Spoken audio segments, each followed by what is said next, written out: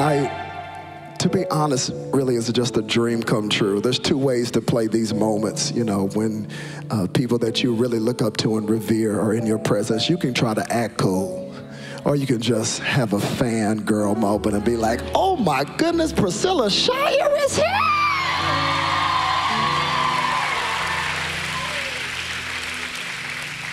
Not everybody knows Pastor Taylor and I's story, but we did not have a plan to plant a church. This is something that God kept pushing us towards. And although this was not on our plan, it's been evident that the hand of God has been on it just because we were obedient. But I will tell you this, before I ever knew I was going to plant a church, there's just people that I had on my mind and said, if I ever had a church, I promise you I would bring them in. And Priscilla Shirer is one of those people.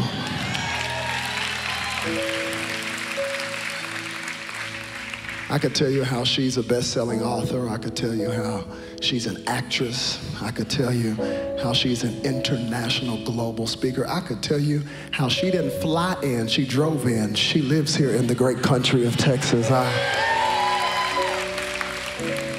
tell you how she's an incredible wife, an amazing mom. Her sons are here. Two of her sons are here. And even her family is here. Her brother and her sister, Anthony and Crystal, they're here. Just so honor your entire family, seriously. Like some people have the Kennedys, we have the Evans if you lived here in Dallas. We love your family. I'm just so thankful that she would come to our baby church and bring the word of the Lord. I want you to get your heart expectant. I want you to be ready. Not just blown away by her voice, by her gift, by how astute she is in preaching the word of God. Especially in this last season, I've been blown away by watching how resilient she's been to fight a battle. It's one thing to see somebody's ministry. It's another thing to see when they're going through pain and they still minister even in their pain.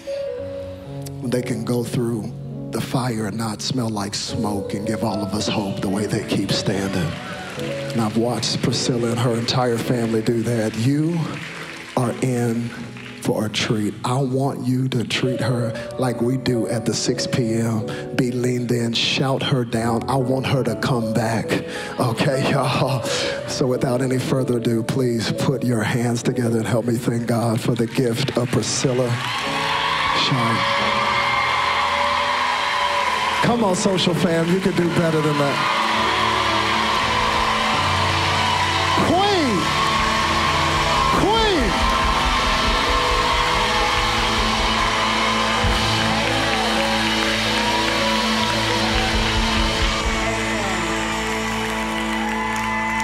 Hi, family.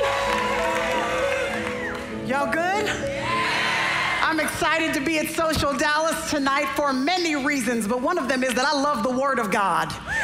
And I'm excited to share with you a word from the scriptures tonight. So do I pray for you before you sit down? What do y'all do at this church? Y'all just stand up the whole message? Lord, I thank you for your word. I thank you that it is living and active and sharper than any two-edged sword. Lord, I thank you that in these next few moments we are going to hear a word straight from the mouth of God. Father, we did not come to see each other, we came to see you. So I'm asking you to open up the windows of heaven and come down here and see about us, Father. We need to hear from you, Lord. Speak to us, your sons and your daughters. We are listening. In Jesus' mighty name. Everybody agreed with me and said amen? Amen, amen, amen. You may take your seats. It's a privilege to be with you tonight and to have an opportunity to share God's word with you. As I mentioned, it is my joy to share God's word. It is the living, breathing word of God, the scriptures. You know that, right? It's not just a book with ink on a page. I'm telling you, it's alive. That every single time we come to the pages of scripture, we ought to expect to feel the warm breath of God brushing across our cheeks as he speaks a present word over every single one of our lives. So I'm expecting that tonight. I want to tell you before I dive into this little piece of scripture that I want to share with you. I want to tell you that I'm grateful to be here because, as Pastor Robert mentioned, this is my home, Dallas-Fort Worth, born and raised. I've been here my whole life. And I'm grateful to be able to minister in the city that is my home.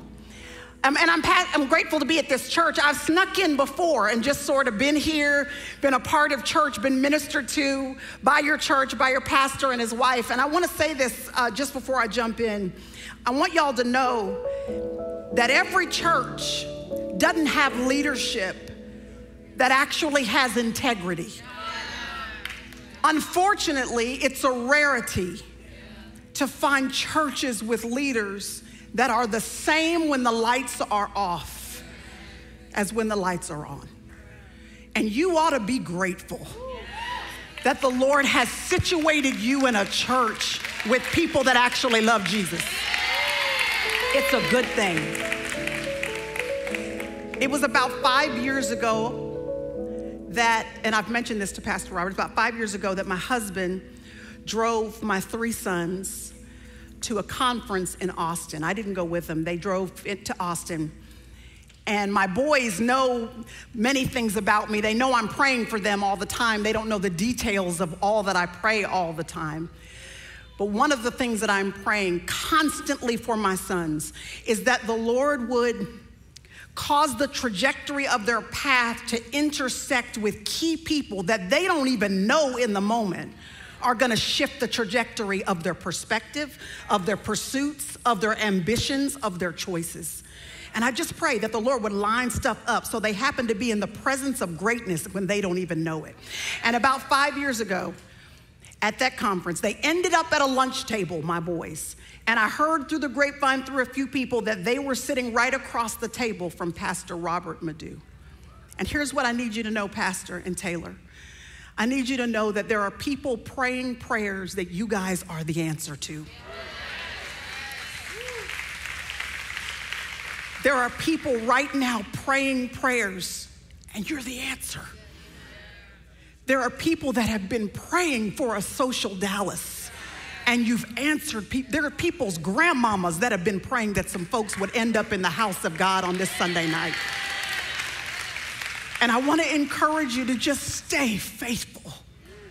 Because if you'll stay faithful, if you'll keep walking the course that the Lord sets out in front of you, not only in ministry, but in your faithfulness to each other in marriage and in the raising of those beautiful babies that the Lord has given you, I'm telling you that you will continue to be the answer to people's prayers that you don't even know they praying. So Lord, I speak blessing over this pastor and his wife.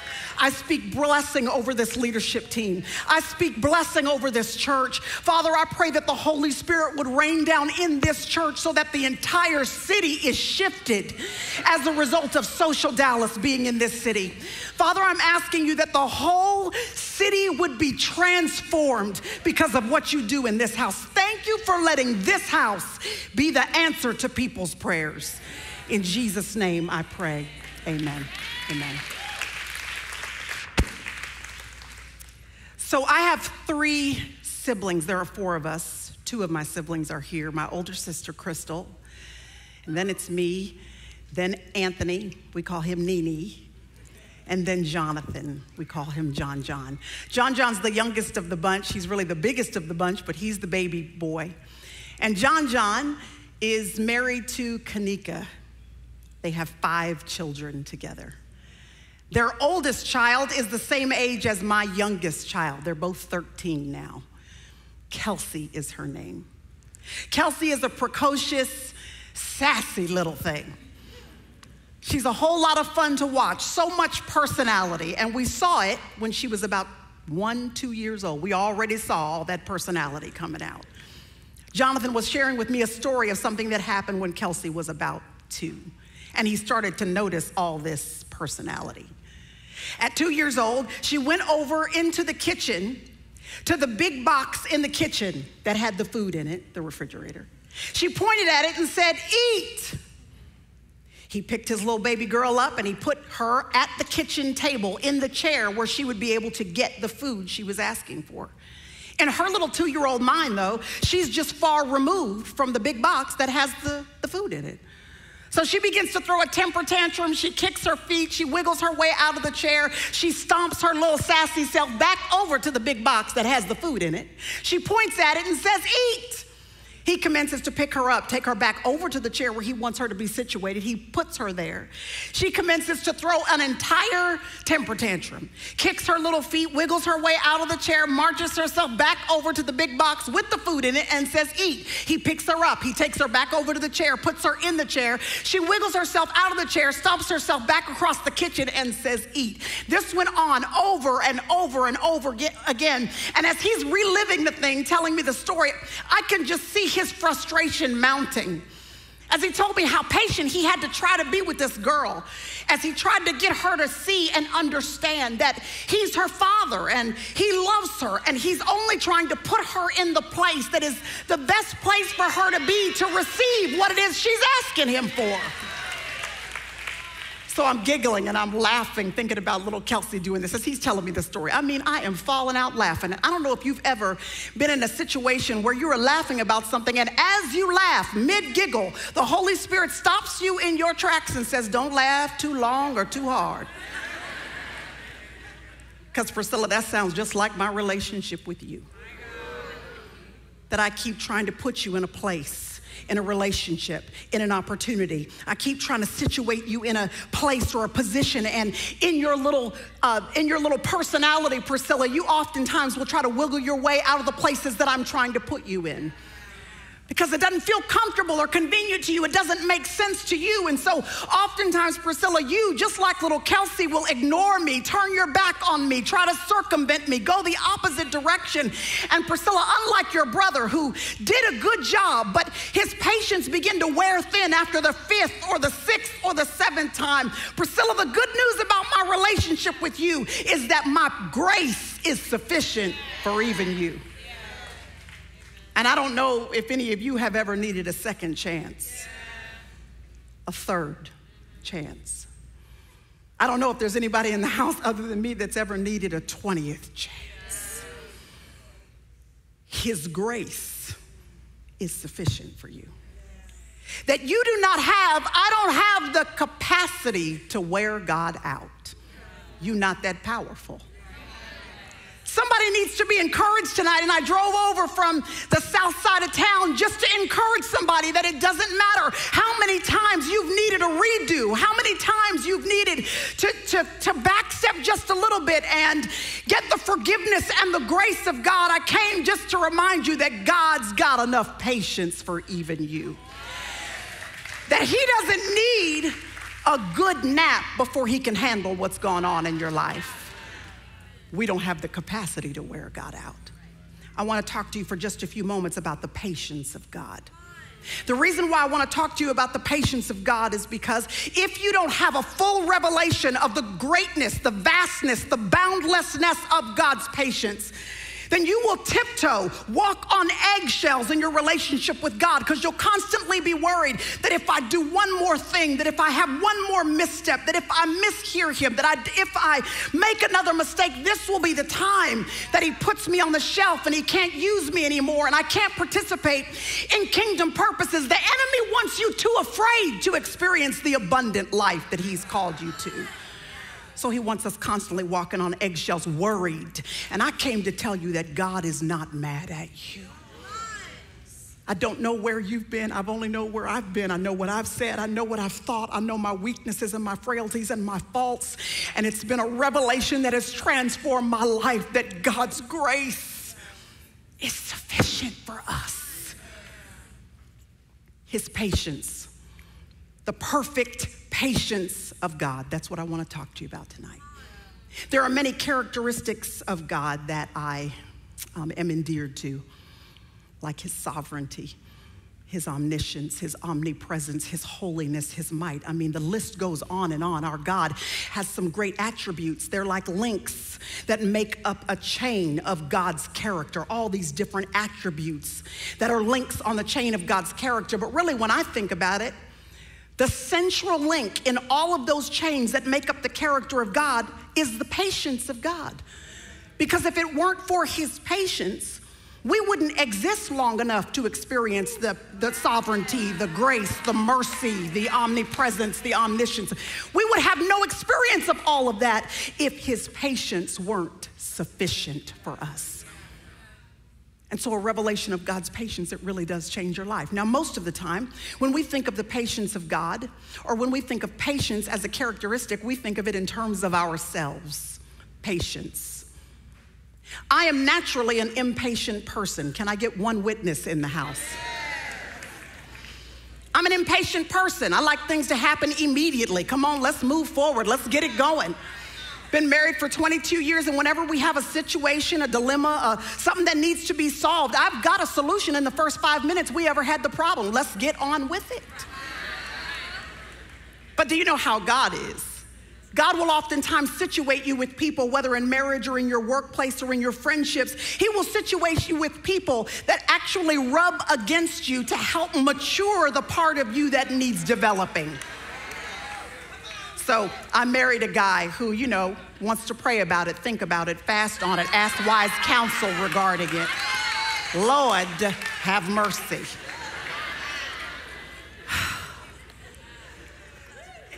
And so when Jerry comes up with a solution, most of the time it's the same solution I had in the first 5 minutes that we ever had a dilemma. No, most of the time, that solution he has come up with is a good one that he has thought all the way through because he's patient enough to consider the entire context. In my relationship with my spouse, God is developing in me patience. So the reason why he might have you situated next to that coworker, the one in the cubicle next to you, that one that if she say one more thing to you, you're gonna knock her out, that one right there. The reason why you might have that hardship in that parent-child relationship or in that friendship, the reason why you might have that thing is because God is using that relationship to mature in you the characteristic of patience. So because it's something we need to be developed in, we oftentimes put that same dynamic on God. We think that because we need to develop our patience, that God must need to develop his too. We think we have the capacity, how arrogant of us to think that we have the capacity to actually get on his last nerve. So God doesn't react to us at a knee-jerk reaction, frustration because you just did that. He is slow to anger. Anybody glad about it? And he is great in loving kindness, and his patience is perfect. One of the clearest places in Scripture that God's patience is described is in 1 Timothy chapter 1. It's verse 16. The Apostle Paul is writing, and if you actually have an old school Bible like I do with paper pages, feel free to turn to 1 Timothy chapter 1. If not, your iPhone, your iPad, any manner of iNess will work in getting you to 1 Timothy. They'll also be on the screens. Paul is writing to a young minister named Timothy, and he's basically giving Tim instructions on how to minister well. And right here at the very top of his very first letter to Timothy, he begins to speak to him about the nature of the patience of God. He knows up front that Timothy's gonna make mistakes, that there's gonna be hard times, that there's gonna be hardships, that he's gonna take one step forward and sometimes 2 steps back. And so right here at the top of his letter, he begins to speak to Timothy, and he says in verse 16, "Yet for this reason I found mercy, in order that in me as the foremost," he means the chief of all sinners, "in me Jesus Christ might demonstrate," here it is, "his perfect patience." Y'all, what kind of patience is it? It's his perfect patience, perfect, which means even at that which represents its furthest extremes, there is not one bit of deficiency or imperfection. It is completely perfect through and through, the patience of God towards you and me. And Paul, I love how he describes in this verse who he is. He says, I'm the foremost, I'm the chief of all sinners, because he wants to make sure that just in case there's anybody that thinks you are the exception to the rule, because you know what you did 10 years ago this time. You know the decision that you made. You know the people that you allowed in your sphere of influence. You know the addiction that you had. You know what God has delivered you from. And so Paul says, just in case you think you're the one that doesn't fit into this passage, that doesn't qualify for a visitation of the perfect patience of God. He says, let me free you of that right now. He says, I'm the foremost, the chief of all sinners. Paul says, you ain't done nothing I haven't already done. Your hands haven't touched anything that I haven't already touched. Your feet haven't gone anywhere that I haven't already gone. Your ears haven't heard anything. Your eyes haven't seen anything. Your mouth has not said anything I have not already said. And if God's grace and mercy is so great that he could reach down into the pit that I dug for myself, if his arm is not so short that he could not save me, then Paul says that I came to tell you that he can save you too. He says, I'm the chief of all sinners, and I am a witness, Paul says, that the patience of God is perfect. I love when verses start the way this verse starts, because when verses start like this, it tells me exactly what I need to do in my study and in my teaching. Verse 16 starts by saying, for this reason. Anytime you see a transition phrase like that, little Bible study for a second, y'all. Anytime you see a little transition phrase like that, it tells you exactly what to do. It's kind of like seeing therefore in the scripture. Anytime you see therefore, you need to go see what it's there for. The transition is intentional because it's trying to draw connections, draw some intentional dots so that you know exactly what to do. Paul says, for this reason, I have come to the conclusion of the perfect patience of God. That means he's already developed a hypothesis. He's developed some evidence that leads him to the conclusion that we have come to in verse 16. He says, yet for this reason. So I figure if just for a few minutes you and I could backtrack up through the text and figure out what the reasons are, that we'll be able to figure out how he came to the conclusion of verse 16. And in doing so, I think we'll realize that he's not the only one that is a witness to the perfect patience of God. I think we are too. So he says, here's the first reason. We're backtracking up, verse 15. He says it is a trustworthy statement, deserving full acceptance. Here it is, that Christ Jesus came into the world to save sinners. Paul says, here's how you know the patience of God is perfect. He saved you, didn't he? He saved us. Y'all know he didn't need us, right? Y'all know he didn't have to make a way for us to have a relationship with him. It was his grace and mercy, his desire to have relationship with humanity. Most of us are sitting in this room not because we found God, it's because God found us. It's because the hound of heaven would not let us go even when we were trying to run away. He saved us. Never in a million years should we hear that phrase. And sometimes if you've been in church all your life, you can hear a phrase like that you're saved, and it kind of rolls off your shoulders casually as if it's no big deal. He saved you. Never in a million years should that be a casual comment that doesn't make something on the inside of us just want to say thank you. Because Paul says that's one of the reasons that you know his patience is perfect. Okay. Do you know that it is a miracle that you were born? Okay, I mean physically born, that you're alive at this time, in this generation, in this skin, with this hair texture, in that gender. None of that was unintentional. That is divine strategy that God organized to make sure that you are exactly who you were intended to be at this time in history for the purposes of the kingdom. This is good news. I'm on a little rabbit trail. This is good news for anybody in the house that thinks that you might be a mistake just because your parents were surprised that you arrived on the scene. They may have been shocked, but God was not. Before the foundation of the world, he had you planned for this generation. You and I have been assigned for this, y'all.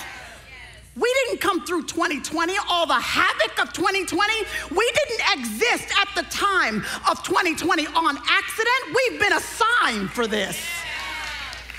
He planned us to rise up in the spirit and the power of God right now in this generation, in these bodies, in this skin, with this hair texture, in this gender, in my neighborhood, in my high school, on my college campus, in this church. He made you for this. It's a miracle. There was a guy generations ago. At the time, he didn't know it, but he was going to be your great-great-grandfather. He just happened, with 7 billion plus people on the planet, to run into the woman that would be your great-great-grandmother. They came together and they created your great-grandfather. Then your great-grandfather, with the 7 billion plus people that are on the planet, he just happened to run into the woman that would be your great-grandmother. The two of them came together and created your grandfather. And then your grandfather, with the 7 billion plus people that are on the planet, he just happened upon the woman that was going to be your grandmother. Then the two of them came together and created your father, and then your father, with the 7 billion plus people that are on the planet, at just the right time, on the right day, he came together with the woman that would be your mother, and they created you. There ain't nothing chance about that. That's a miracle. And if you think that it was a miracle that you were born, think about how much more of a miracle it is that you were born again. Again. There was divine strategy involved in wooing you into a relationship with your Heavenly Father. I've heard my own daddy describe it like a cosmic chessboard. That all of time and history has been a cosmic battle that has been waging between a God who loves us desperately and wants us to be in relationship with him and an enemy. You do know that there is an enemy vying for your allegiance and mine. So it's like a cosmic chessboard. God is on one side of the cosmic chessboard and the enemy is on the other side, both of them vying for our attention, our allegiance, and our commitment to them. And so pre-Genesis 1:1, God makes the first move. He speaks the world into existence, and he creates Adam and Eve in a perfect environment, perfect relationship with himself, perfect opportunity to commune with him. But then the enemy made a move on the cosmic chessboard. He slithered into that perfect environment and he introduced sin into the equation. All of a sudden, rebellion began to have a ripple effect till you get to the point where Cain ends up murdering Abel, and they have to be removed from the garden because sin is now introduced into the equation, and it seems like all hope is lost. But our God, never to be outdone, he makes another move on his side of the cosmic chessboard. Somehow he causes Adam and Eve to come back together again. They have a baby boy named Seth. Seth gives birth to a baby boy named Enosh, and I don't know what it was about Enosh, but Genesis chapter 4 says that when Enosh was born, everybody began to worship God again. Then the enemy made another move. He introduced sin and rebellion back into the equation. It proliferated across the earth, so much so that the entire world now needed to be destroyed by a flood. And this time it looked like for sure the enemy had won, but our God, never to be outdone, he had another move up his sleeve, and his name was Noah. And he said, Noah, I need you to build an ark. Noah said, you need me to do what? He said, I need you to build me an ark because by your obedience, humanity will be preserved through this flood. So humanity is preserved through Noah's obedience as the flood destroys the entire earth, and the enemy decides he needs to make another move. He introduces sin and rebellion back into the equation again. It ripple effects over time till it proliferates across the earth, and it seems like this time the enemy has won, but our God has another move up his sleeve. He goes to this little pagan town called Ur. He plucks out of it a man named Abram, and he says, Abram, I'm getting ready to change your name, and I'm gonna change the GPS coordinates on your destiny. Your name is now Abraham. And look up in the skies, Abraham, because if you look up, you're going to see so many stars.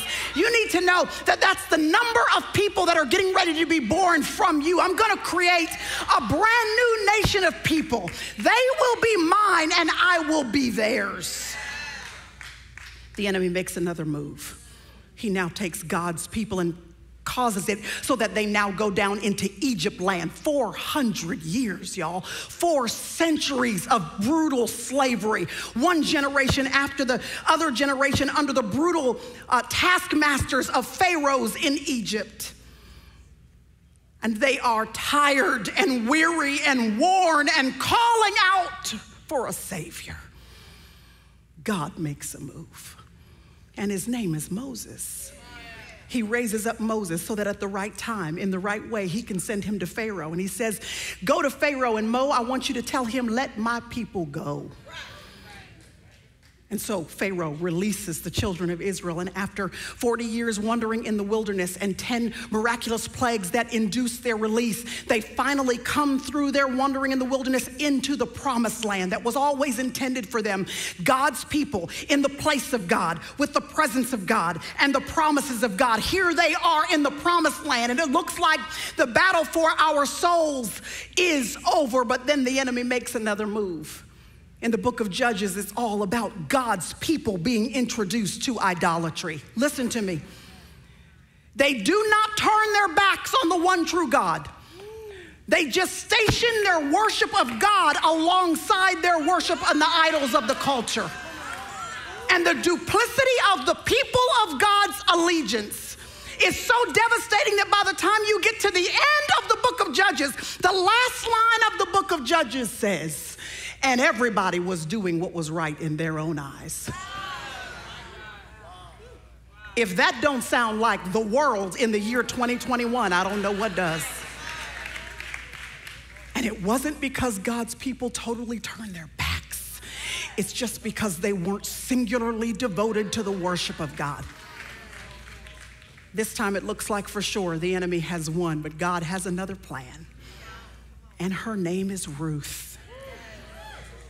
And Ruth's life starts off pretty hard. She has some devastating losses and some griefs, and her struggle is hard. She has to relocate to a place she doesn't feel comfortable, and she is unknown. But in that unfamiliar place, she ends up meeting at the right time a man named Boaz, who is her kinsman redeemer. And the two of them will come together, and they create a man named Jesse. And Jesse gives birth to Obed. And Obed gives birth to a little baby boy named David. And the enemy doesn't even know it. But with that one move, the checkmate is already on the way. And y'all, then the Old Testament closes, and there's 400 years of silence. God is sitting on one side of the cosmic chessboard, the enemy is sitting on the other side, and all of history is hanging in the balance. Everybody's waiting to see who's getting ready to make the next move.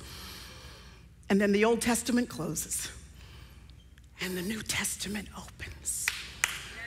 And God the Father makes a move the likes of which the enemy still to this day has never had a response.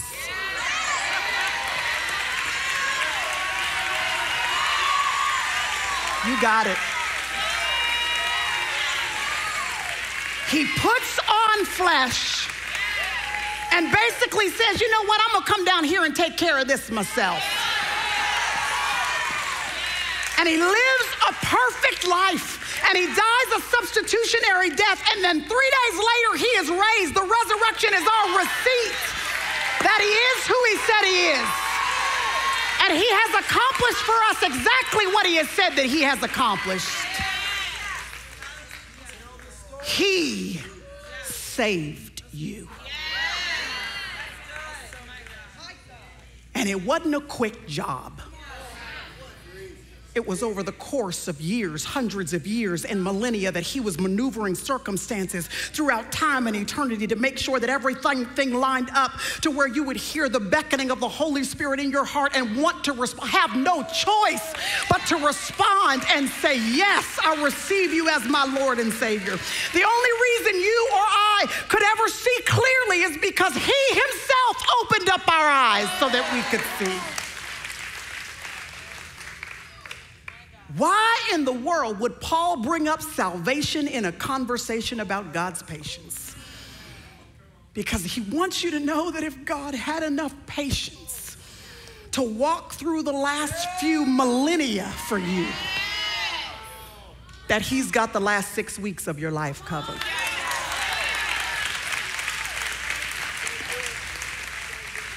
There is nothing you can do to wear a God like that out. So Paul says the first reason you got to know that God's patience and grace is sufficient for you is because he saved you. But he says there's another reason. Verse 13, he says, even though I was formerly, somebody say formerly. Some translations say previously. Even though I was formerly or previously a blasphemer, a persecutor, and a violent aggressor, yet I was shown mercy. All right, y'all. Paul told us in verse 16 he was the chief of all sinners. He was like, I'm not going to tell y'all my whole sin resume. You don't need all the details. Ain't nobody got time for that. I'm just going to let you know my resume of sin is full. So I don't have to give you all the details. And I'm kind of glad that right off the bat he didn't give us lots of details, because we Christians, we have a tendency to be looking at the details of other people's sin resumes. And we're so caught up in what they did and dissecting it and critiquing it and talking about behind their back about it, that we forget that we actually don't have time to be dealing with anybody else's sin resume, because we have one of our own. So I'm glad that up front he didn't blur our attention with all the details. But here in verse 13 he says, you know what, I'm gonna hand you just 3 on my sin resume. I'm not gonna let you see all of it, but I'm gonna pull down the shade just enough to where you can just get just a glimpse. He says, I was a persecutor. I was a violent aggressor. I was a blasphemer. So he gives us a handful. But he says, I want you to know, even as you read my sin resume, that there is a title at the top of my sin resume. It is in all caps, bold font, so that you don't miss it before you read what I've done. And the subtitle is this: formerly. He says, this is who I was, but this is not who I am anymore. Paul wants you to know that the proof that God is patient is not only that he saved you, but also that he's changed you. Okay. Oh, this is great news for anybody that is in the room, and the people that told you they would stick with you while you change, they've long since gone. That friend told you she had your back while you went through that development that you needed in that area of weakness or struggle that you had. She told you she'd be with you till the end. That partner, that spouse, that person that was covenanted to walk with you through that thing. And now you're sitting here alone tonight because that mother, that father, your cousin and your mama, them, they all left you because they didn't have enough patience for what you were dealing with. Paul wants you to know that there is one who will never leave you nor forsake you, even as you change, even when you still have work to do, even when I still have work to do, even when I see the struggle and the difficulty and the weakness and the frailty of my flesh, his grace is sufficient enough for us. And Paul says the reason why I know it is because I am not the same person that I used to be. He keeps on changing me. He keeps on walking with me. He keeps on giving me grace. He keeps on, by the power of the Holy Spirit within me, sanctifying me. Somebody say sanctify. Sanctification is the process by which you and I are molded into the image of Jesus Christ. Him saving you was your justification. Him changing you is your sanctification. This is when your mind starts changing, your perspective starts changing, your attitude starts changing, your ambitions start changing. You never thought you'd not want that, but all of a sudden you have a distaste for it. You never thought you would ever have an ambition like this because you've always wanted to do this and go here. But now that thing just ain't appealing to you anymore, and this is a new direction that you want to go. This is the process by which the Holy Spirit is molding you into the image of Jesus Christ. And I don't know about you, but I'm so grateful for the sanctifying power of the Holy Spirit of God. Because I bet if I took this little microphone off and we just started right here on row number 1 and we started to go all the way back through this room and then into the overflow, we would be here well into 2022 talking about how we are not the same people that we used to be. I don't know what your testimony is. I'm telling you that I can look back on a time in my life where I don't even recognize that girl back there. That person who allowed those kinds of relationships and made those kinds of decisions and walked that kind of walk and talked with that kind of talk, it seems like an entirely different individual than when I look in the mirror today, and I'm so grateful for the sanctifying power of God. I'm not the same person that I used to be. Anybody happy about that? Woo!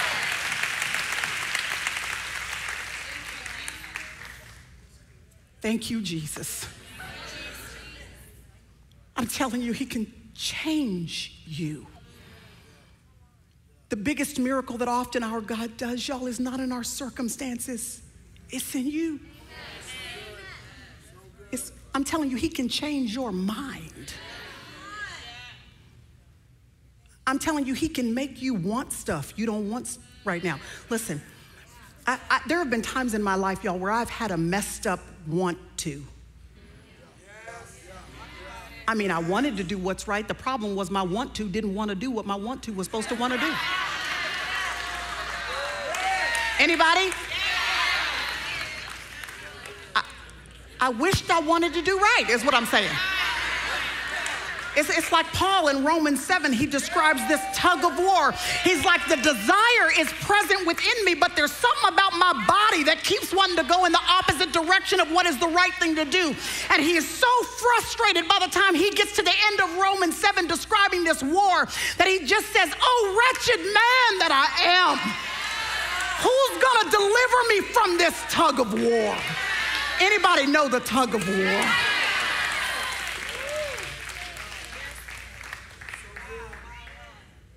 I'm telling you that the Holy Spirit of God can make your want to line up with what God wants your want to want to do.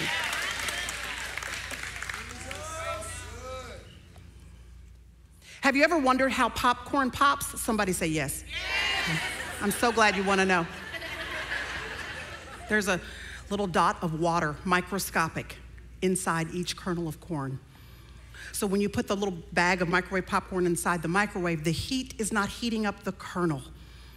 It's heating up the little drop of water that's on the inside of the kernel. And as the water heats up, it creates steam, and the steam creates more and more pressure until finally the kernel pops open. And you see an entirely different item. Not because you heated up the shell, but because you heated up what was on the inside of the shell.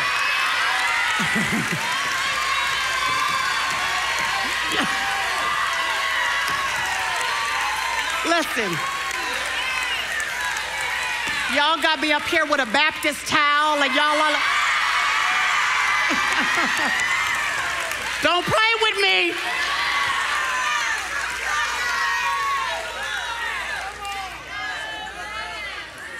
Listen to me, y'all. If you concentrate on the shell, on behavior modification, the best you're gonna get is something temporary.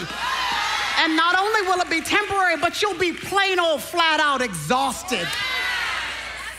But if you will concentrate on heating up the work of the Holy Spirit on the inside of you.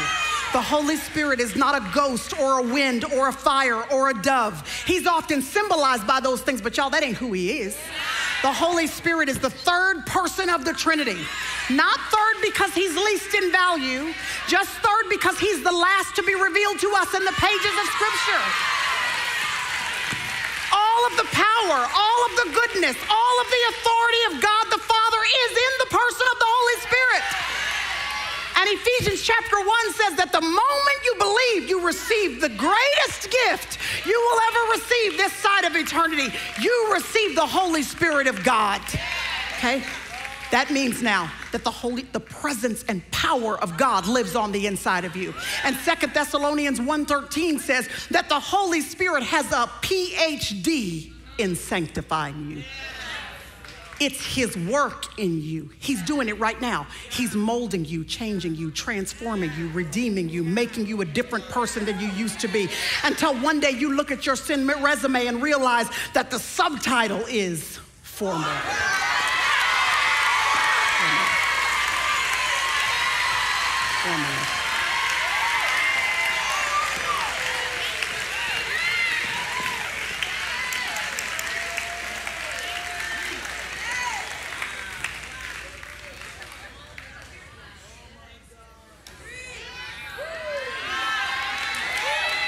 Amen.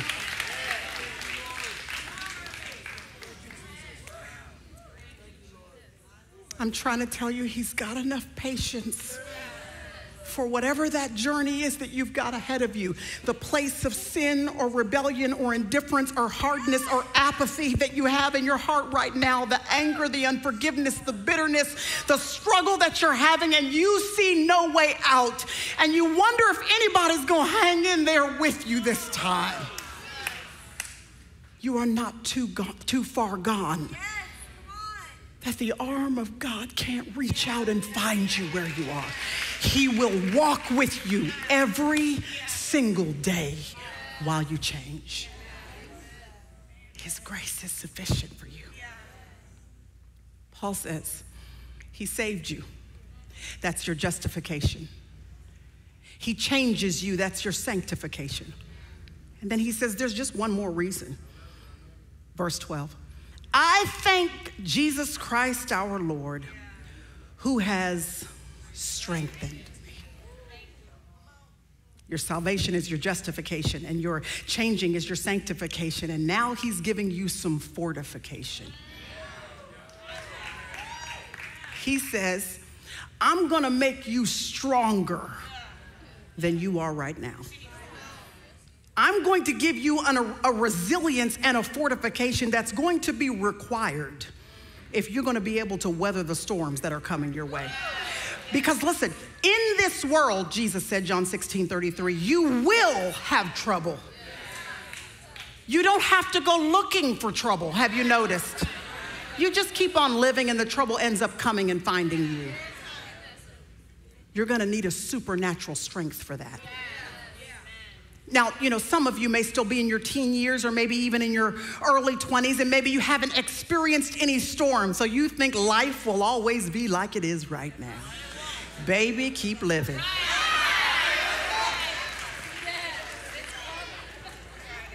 Because the storms of life are inevitable. You're going to need some strength. You're going to need some backbone. For anybody in this day and age to actually have some integrity, to actually use your social media platform and influence to be unashamed about who your Savior is, to not lean to the left or to the right in order to be politically correct, but to decide, I have made my decision. As for me and my house, we're going to serve the Lord. You're going to need some backbone for that. You're gonna need some resilience for that. And Paul says he's got enough patience to make you strong enough to be able to stand up when everybody else caves in. So I'm speaking to everybody in this room, all the people my son's ages, teenagers who are in this room. Listen, you were made for this hour. God has given you the strength and the resilience that you need to stand up, even if you have to stand alone, to be the sore thumb that sticks all the way out, to have resilience and fortification, and to be peculiar and an alien and a stranger to this world. You got enough strength for that. I'm telling you, you were made for this. Don't back down and don't bend. The Holy Spirit of God is making you strong enough for this hour. Some of you are in the storm of your life right now. Culturally, collectively, globally, we have all been in a storm. Y'all, we haven't just been through one pandemic. It's been like layered pandemics on top of pandemics.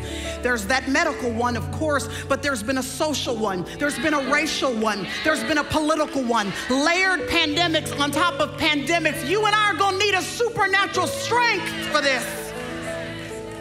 And on top of what we've all been through personally, I know that some of you have been through the same kind of stuff we've been through. Loss after loss. Y'all, we have had 8 losses in our family in 2 years. Back to back, like we're every 3 to 4 months, another person in our life passed away. We've had medical diagnosis after medical diagnosis where the storms of life, it's like the world just opened up over our family and there were storms that were pelting down on us. And the reason why I can tell you that God will give you enough strength to sustain you is because I'm a living witness. That y'all, we have been through the storm. But the Holy Spirit reminds me that God is still who he said he is. That I'm telling you, my faith in him, my hope in him has not wavered. Have I cried the tears? Have I been disappointed? Have I asked the questions? Yes, but I've asked the questions without questioning the character of God. He is who he said he is. And I don't tell you that to tell you how strong I am. I'm telling you there is a supernatural strength that he'll make available to you. It's a fortification. It's a resilience. High school student, you're gonna need it. University student, you're gonna need it. JC, you're gonna need it. Mariah, you're gonna need it. Ryan, you're gonna need it. Pastor Madhu, you're gonna need it. Stephanie, you're gonna need it. A resilience for what it is that God has called you to. And he gives it to you by the Holy Spirit. Okay. He's got enough patience for that. I want to know if you are in this room and you have literally felt like even before you came here, you kind of felt like, you know what, I'm actually too far gone for any of this to work for me. Because my story is different than everybody else's story. The history I have, the background I've come from, the abuse that I've suffered or that I've rendered, the hard place that I have come from, I just don't know that God's grace is sufficient for somebody like me. I'm telling you, if that is you and you are in this room and you can just feel your heart burning within you, that's how the Holy Spirit speaks to you. Listen to me. If your heart is burning within you right now and you know you need to respond and receive the patience of God for you, just come down front right now if that's you. Don't think twice about it. Don't debate with yourself. Just come on down.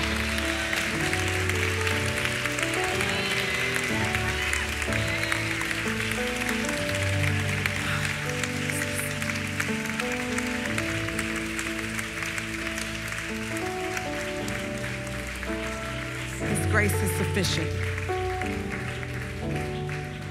His grace is sufficient.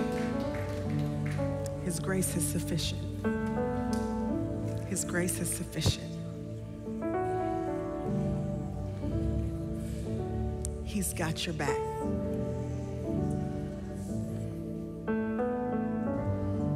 His grace is sufficient. His grace is sufficient. He's got you. He's got you. Grace is sufficient. His grace is sufficient. I bet you there are some of you that maybe have never received Christ as Savior before. Then there's others of you who have accepted Christ as your Savior, but you've kind of taken a little detour and you've worried about whether or not the arm of God is long enough to bring you back. Whichever category you fall into, I'm gonna pray for you tonight. And I believe that the Holy Spirit is gonna give you, before tonight is over, an awakening, a revelation of the extravagant patience of God for you. That you're gonna walk out of here not in fear and insecurity anymore in your relationship with God. No tiptoeing, no eggshells anymore. Now is the time when you're gonna live the abundant life, Ryan, that God has called you to, without fear and with complete abandon, walking in faith before the Lord. That's what's gonna happen tonight. So if you need to place faith in Jesus Christ, if this is the first time you've ever even heard that whole salvation story, what God went through for you, and you want to receive Christ as Savior, the Bible says that if you confess with your mouth and you believe in your heart that Jesus Christ is Lord, He did all the heavy lifting. All you have to do is receive the gift. So I'm just gonna pray this prayer, and I want you to repeat after me if that's the prayer you need to pray. It's no magic in the words. This is you believing in your heart as you confess with your mouth. In fact, we can all pray this prayer together to build an atmosphere of faith for those who are praying it for the very first time. So let's pray. Lord Jesus, I am a sinner in need of a Savior, and I believe that you are that Savior. So today, I place faith alone in Christ alone to remove my sins. Take up residence in me in the person of the Holy Spirit right now, in Jesus' name. Lord, I thank you for those who have come into the family of God in this moment. I thank you that the angels are rejoicing as you draw them in. I praise you, Father. And then, Lord, I thank you that the rescue mission that you've been on for our soul is evidence to the fact that your grace and patience is sufficient for all of us. So I pray right now in Jesus' name that the blanket of discouragement that the enemy may be putting on anybody's shoulders, I ask you to lift it off of their shoulders right now in Jesus' name. I pray against every scheme of the enemy to cause there to be a distortion of your grace and your mercy. I ask, Father, that you would renew their minds right now. I pray, Lord, that you would pour out your grace upon them, your patience upon them, Father, and give them a revelation of your love for them. Thank you, Father, that right now, in Jesus' name, you are setting them free in the